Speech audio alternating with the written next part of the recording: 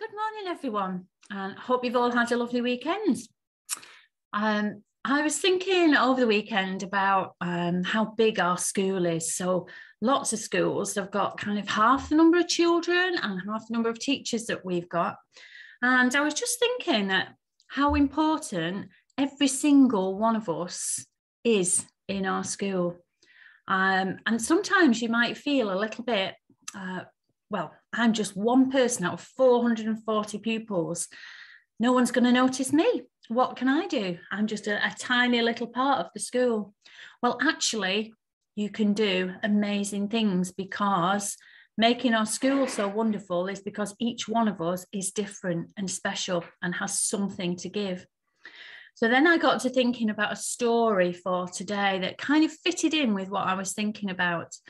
And I decided on David and Goliath. This is a story that some of you might have heard from the Christian Bible, but probably not for quite a while.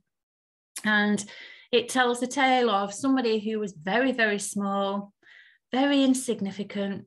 No one really knew him, but somebody who did something amazing. So here we go. How David wished he could be just like his three older brothers. They were away fighting in the war with the fierce Philistines. But David was too young to join the great army of King Saul like them. He was too young to strap on his armour and gird on his sword and face the warriors. He was too young to fight to defend his country and his religion, to fight for his God like they all were. Well, that's what David's father, the white-haired Jesse, kept telling him anyway. So David found himself stuck at home, looking after his father's sheep and listening to his father worry day and night about his other sons away in battle. One evening, David returned home from his peaceful day out on the pastures with the sheep to find that his father was packing some grain, some bread, and some cheeses. "I'm sending you to take these supplies to your brothers, David," said old Jesse with an anxious look on his face. "It will be a dangerous trip, and I'm in half a mind not to send you at all. But they can't have very much left to keep them going, and besides, I'm desperate to hear news of how they are." David's heart leapt within his chest. At last he was going on an adventure. He tried not to look too excited to be leaving his old father alone at home, but he couldn't help the bright glint in his eye as he waved goodbye and set off on his horse. After several days of hard riding, David had gained a bruised bottom and an aching back, and he'd lost a little of his reckless enthusiasm. In fact, when David finally reached King Saul's army camp, he no longer felt very excited at all. He found the soldiers exhausted and running away from the battlefield as fast as their wobbly legs could carry them. The retreating troops threatened to trample David underfoot as they swarmed back into the camp. And David was very glad when he finally recognised the familiar faces of his brothers among the troops. "Whatever's going on?" David gasped. It's a giant. It's a real live giant," panted one of his brothers. "Whenever we go out to face the Philistine army in a battle, their troops don't come out to meet us. Instead, they send the giant Goliath, who challenges us to settle things by a duel, just him and one of us. It sounds fair enough, but you should see the size of him. There's no way anyone in their right mind would face him alone. So we run away, and Goliath and the Philistines stand there hurling insults at us." At that, little David felt his blood begin to boil. "You mean to say that no one's tried to beat this giant?" he marvelled.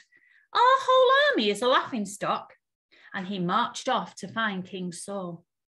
At first, King Saul was highly amused when his guards showed a little shepherd boy into his tent who demanded, "I want you to let me fight Goliath. God's given me the strength to fight lions and bears when I'm looking after my sheep, and now he'll give me the strength to fight this giant too." There was a strange light of faith gleaming in the boy's eyes, so much against his better judgment, King Saul decided to let the little shepherd boy have a go after all. The king brought his own very best armour for David and helped dress him up in it. But the armour was really heavy. It totally swamped him. He could hardly move in it. So David took the whole caboodle off again. There he stood in his simple shepherd's robe with his crook, his catapult, and a bag of 5 round stones. And that's how he strode out to face the huge giant. So there's David. You can just see him at the bottom of the page there.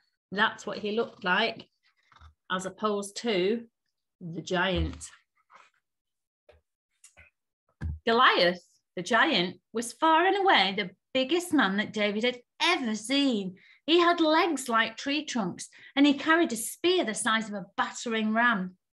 When the giant saw the tiny figure of the little shepherd boy coming out to meet him, he threw back his head and roared with laughter. Then he stomped forwards over the earth, ready to rip David apart like a rag doll. David gulped as the mighty man came storming towards him.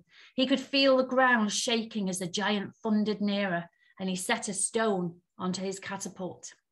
Now he could see the big scar on the giant's chin and the way his bristly eyebrows joined in the middle. That's how close he was. David took aim and fired. Wham! The little stone sank right into the center of the giant's forehead.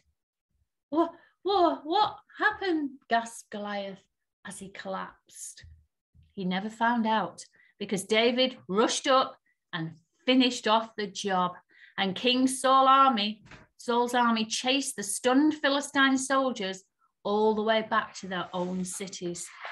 Wow. So it just shows you that somebody so small like David, little shepherd boy who nobody knew, just somehow did something that nobody else had managed to do. He beat the huge giant. And no matter how small you are, how insignificant you might feel sometimes, you might be sitting at the back of the classroom and, think, oh, my teacher's not spoken to me today, or, no one's noticed I'm here. But you know what? They do. People notice whether you realize that or not. And you sitting there can do amazing things. However small you are, however tall you are, it makes no difference. Each one of us can do special things. Put your mind to it. Decide that you're going to do something really good, really special, and go for it. Okay. Thanks for listening, everybody. Have a nice week. Goodbye.